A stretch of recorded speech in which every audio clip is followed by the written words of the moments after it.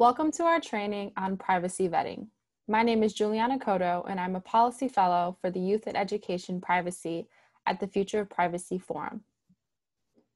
The objectives of this module are to 1, understand the responsibilities teachers and school officials have in adopting EdTech platforms, products, and services.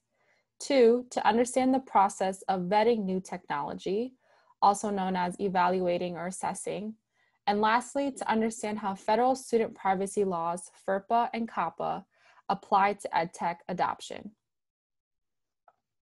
First, let's reflect on why is vetting apps, platforms, services, or products necessary or important. Educational technology tools continue to be extremely useful when it comes to measuring student engagement and performance, identifying support areas for students, communicating with families, and a ton of other reasons. But when adopting any new technology, especially when it comes to when student data is involved, there are risks involved. We go through the different risks of student privacy in our module, Why Protect Student Privacy, which will be listed in our resource section. But one of those risks is legal, specifically FERPA, Family Educational Rights and Privacy Act, and COPPA, Children's Online Privacy Protection Rule. If these laws are violated, the school can get into trouble and face investigation or even loss of federal funding. So before adopting any new educational technology, so tool, app, product, etc., first see if your school or district has a policy for when you want to use a new tool with your students, if there's a process in place for vetting these new tools for privacy, security, and alignment with pedagogy. And lastly, see if your school or district maintains a list of already approved or vetted EdTech products that you can safely adopt. It is crucial to ask before you app.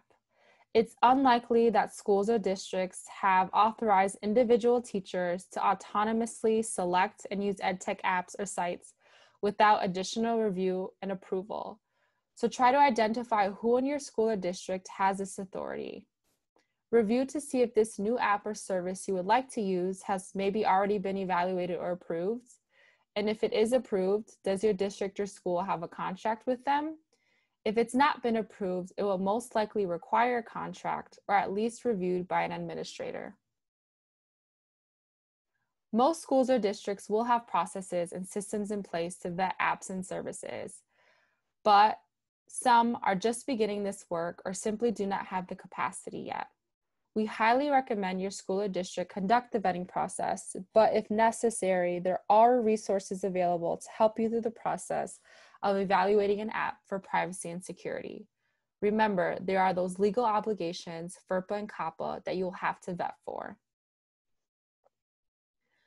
So what you need to know about FERPA is that whenever you share student information, so when signing up for a new tool that your students will be using, schools must either get parental consent or adhere to special privacy requirements in order to fit into the school official exception. Data cannot be shared with just anyone. Parental consent is not always ideal, as it may be quite burdensome to get parental consent from all your students for every ed tool and app used in the classroom. So therefore, you must adhere to specific privacy requirements in order to qualify for the school official exception. So to qualify for the exception, the company you want to use must be doing something that the school would use internal staff for, if it had enough money and resources. The company has a legitimate educational interest. The company has to be under the direct control of the school, and the data that's collected can only be collected, used, and shared for the original purpose that it was collected for. In addition to complying with FERPA, you must also be aware of COPPA. COPPA regulates websites and online apps that collect information from children under the age of 13. Schools can provide consent to use these tools instead of the parent, but you must ensure that any student information collected is used solely for educational purposes, not for commercial purposes, such as selling merchandise or for advertising. In addition to FERPA and COPPA, when vetting educational tools, there are also specific commitments you should look for. In addition to FERPA and COPPA, when vetting educational tools, there are also specific commitments you should look for. So specifically, you want to see that the company, tool, service commits to not sharing student information other than what is needed to provide that product or service, not sell any student personal information for any reason, not using any student information for behavioral targeting of advertisements, not to build a personal profile of a student other than for that approved educational purpose, not make any changes to its privacy policy without first providing advance notice, and not knowingly retain student and personal information beyond the required time period. Here are other commitments you should also look for. You want to see that the company commits to disclosing clearly what is all the different types of student personal information they're collecting and how will it be used and shared. You want to see that it supports access to and correction of student personally identifiable information by the student or their authorized parent. You want to see the company maintain a comprehensive security program. Any company vendors that are being used, you want to see that they commit to being obligated to these same commitments we have listed here. And finally, that a successor entity is subject to these same commitments as well.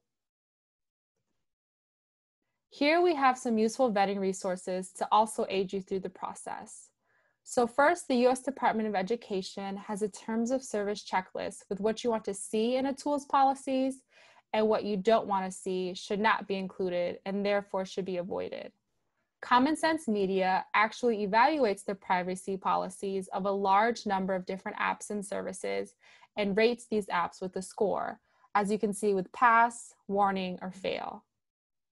Connect Safely and Us, the Future Privacy Forum, created an educator's guide to student data privacy that includes helpful tips and questions to ask when vetting apps. For example, one good tip is to look for this triangle eye symbol. This means that that service or app allows behavioral targeting and therefore is never acceptable for school use. Lastly is a student privacy pledge by Future Privacy Forum. This pledge is a set of commitments, essentially identical to the commitments we've introduced here, that companies have signed on to upholding. And currently there are 434 signatories. Here's a slightly adapted flowchart to help guide your decision in adopting a new tool and app that we're going to go through. This was provided by Ventura County Office of Education. So let's run through the flowchart. It starts with finding a great age-appropriate educational app, and the first question is to ask is, can I use it? Is it safe? As we run through these questions, note the answers will most likely be found in the terms of service or privacy policies of that app or service. So that first question to ask is, does this app collect personal student information? So personal student information is any information that can be traced back to an individual student. Most likely that answer is yes, and therefore proceed on to the next question. But if that company says no, still proceed with caution and continue to analyze their terms of service policies.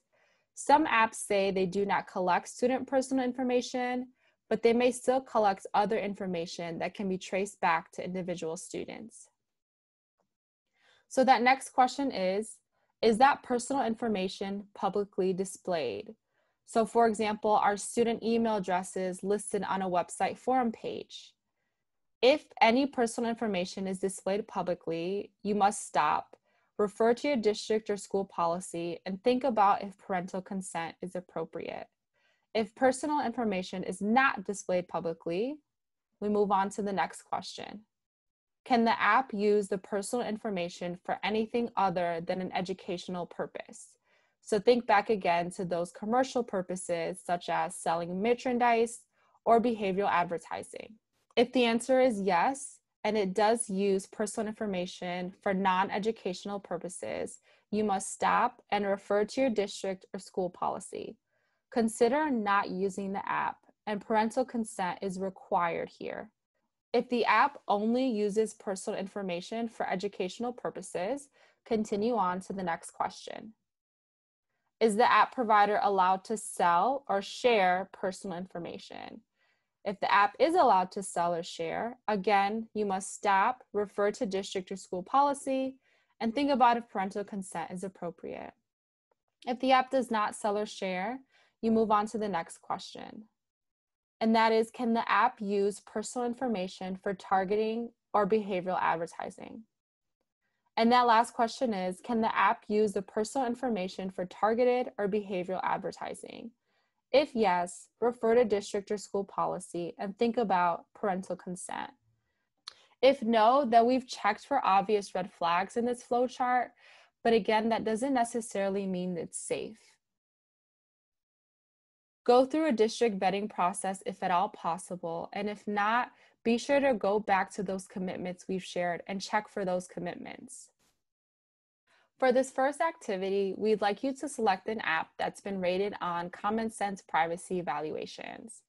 First, review the privacy policies of that app on your own and decide, would you adopt this educational tool or not? How does it measure up in the vetting process?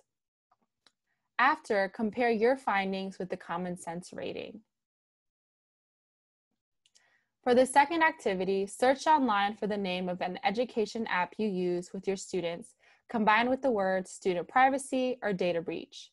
Did you find anything that surprised you? Thank you for joining this training.